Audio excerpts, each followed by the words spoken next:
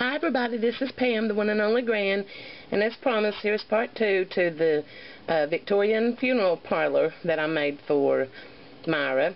I have a little envelope here. It's a special delivery for Myra, and it says, there's a little letter in here.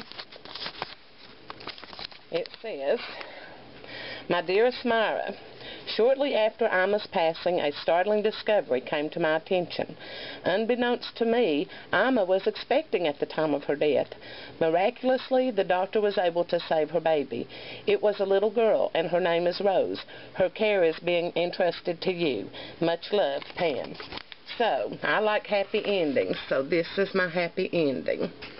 I know Myra loves dolls and collects dolls, but the larger Horseman dolls, but I couldn't resist. I had this little basket, I believe Debbie AC 68, I know I got that wrong, sent to me, and I painted it white. This will be the shabby chic part, and I just decorated it, and let's see, I'll have to take a picture because I guess this is blurry.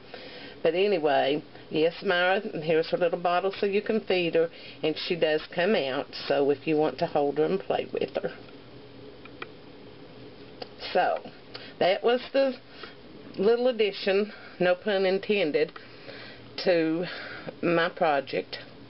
I told my husband, I said, well, the plot thickens, and I also told him no pun intended on that either. I said, because now I'm had a little baby.